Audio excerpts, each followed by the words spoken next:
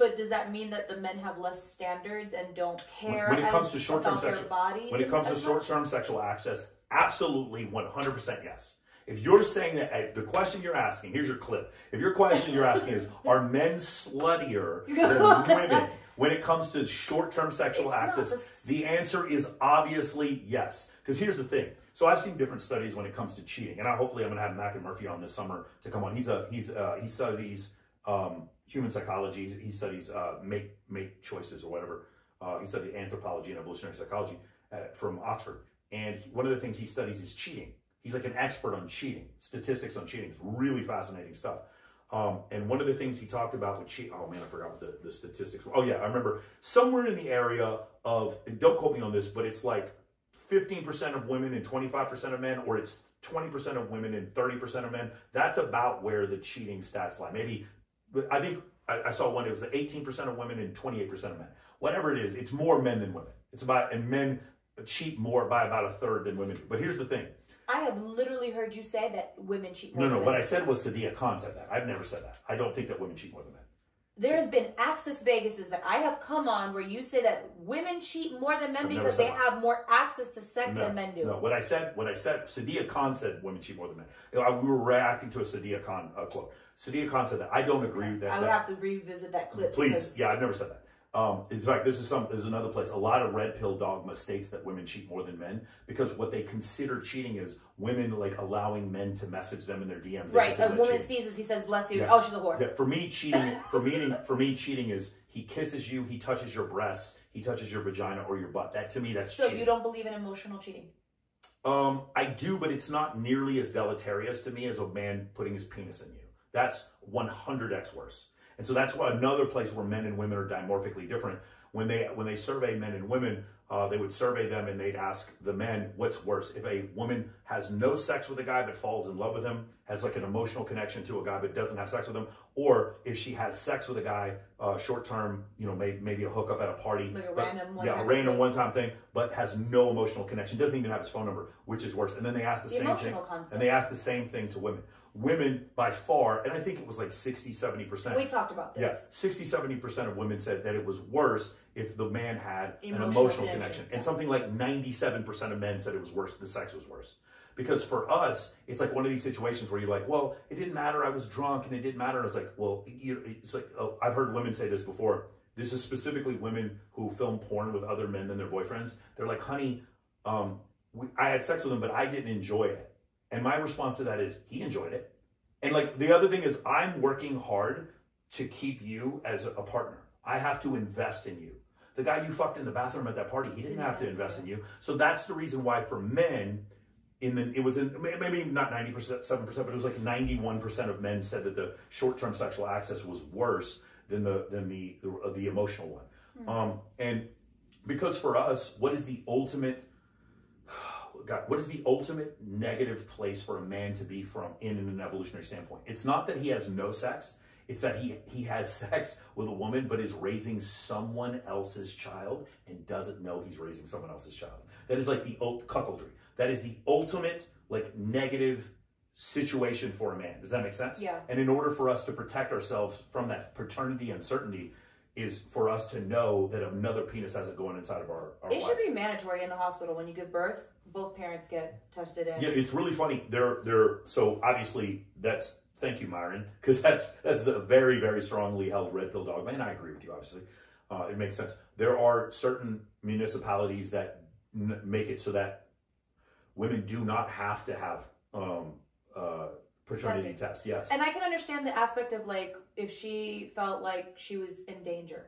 Yes. And that's would be killed. And that's their that's the reasoning for it. But I think when we get to the point of child support, then at that point, 100%. When it comes to we need to have paternity certainty. Yes. There are certain municipalities where the man cannot demand that the child be DNA tested, which is outrageous to me. Now, there's another thing where you can do DNA testing in utero, but it's very dangerous for the child. Not recommended, right? You'd like to know. Yeah. The situation happened with Fresh recently, where the girl claimed that she got him pregnant, or he got her pregnant. In that situation, people I saw people saying, well, they should test the baby's DNA like while it's in utero.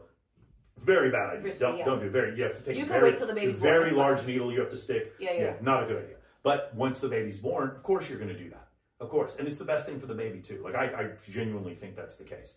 But yeah, this one concept where like women believe like they can have sex with multiple partners and then have a random guy raise the child. I think that was something that was way more prevalent in history, but once, like around the 1980s, once we had DNA testing, I don't think that women can do that anymore. So right now, from what I understand from these DNA testing 23andMe sites, it's about 4% of children are being raised by a father they think is their biological father, but it's not.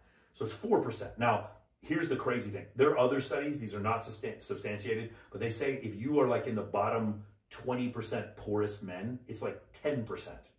Likelihood that you're being cuckolded, yes. But if you're in the top 20% wealthiest men, it's like 1%. Does that make sense? But why? Because women don't want to cuckold rich men.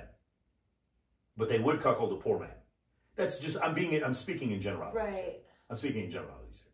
And these numbers, by the way, don't hold me to these numbers because there's a lot of people that say, so the thing is. And statistics change a percentage or two all the time. But it's not just that, but like, the survey size is biased because they were surveying men who were going to DNA testing centers. If you're going to a DNA testing center in the first place, there's already a likelihood that you think your girl was cheating. Right. And if we're just selecting for men who think their girl is cheating, the likelihood that she's cheating is astronomically higher, right? So like that's why there's a little bit of a bias there. I've seen as high as 20%. That's obviously nonsense. I've seen one woman came on, she did a survey and she said she worked at a DNA testing place and she said it was 11% of men were actually being cuckolded or something, some number like that. But I mean, that's one of the things. But as you go up the socioeconomic ladder, women are less likely to cheat. It's really funny, isn't it? Like, as men get richer, women are less likely to cheat. I have said that a million times, and I have been fought tooth and nail on that because of the statement of women have access to sex way more. Yes. Than So men do. This was 3 points ago, but I never got to this point.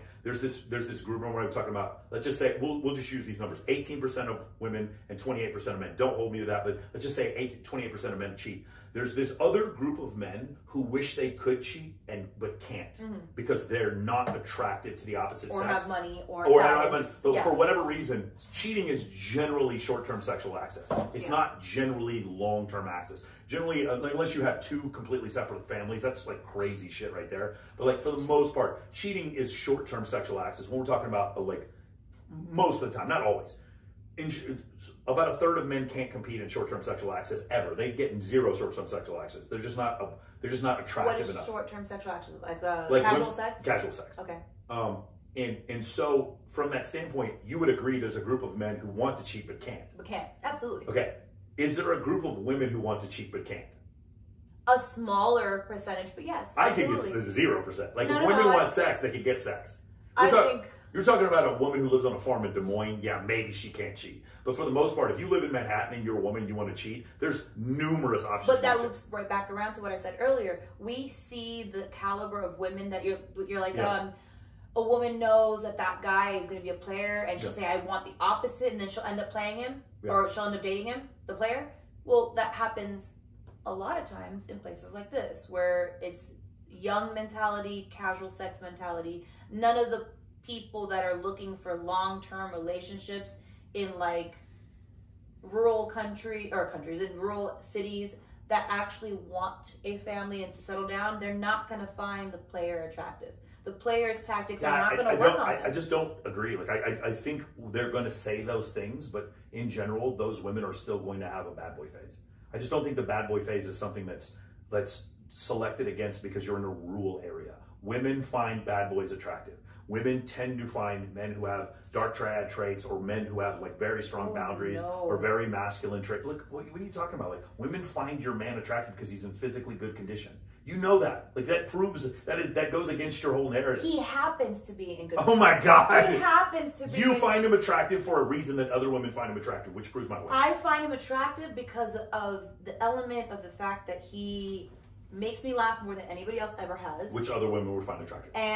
But he doesn't talk to anybody. Okay, but he could make them attractive. He could, but it has nothing to do with what he looked like. Because the first guy that I was ever married to had a dad bod. For sure. And no women ever hit on him, and I wasn't like, oh, that's sexy to me that like he has like this dad. No, like. Well, it was sexy to you that no women ever hit on him? Yes. that made your vagina wet, that no women ever hit on it. That no women ever good. hit And on you are in the 1% of women who feel You that don't feel like women feel safer that way? I feel, we just said Comfort safer. Comfort is safe. not attraction. I will not have sex with someone just because my vagina gets wet if I feel like they're an unsafe person. Right, but your vagina will get wet for men that you don't find comfortable. That's my point. No.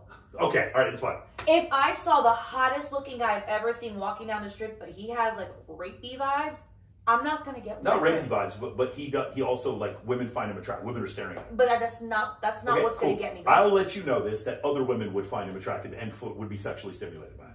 And you know I'm right. Even if he's unsafe. Even if he looks like the kind of guy that will kill you.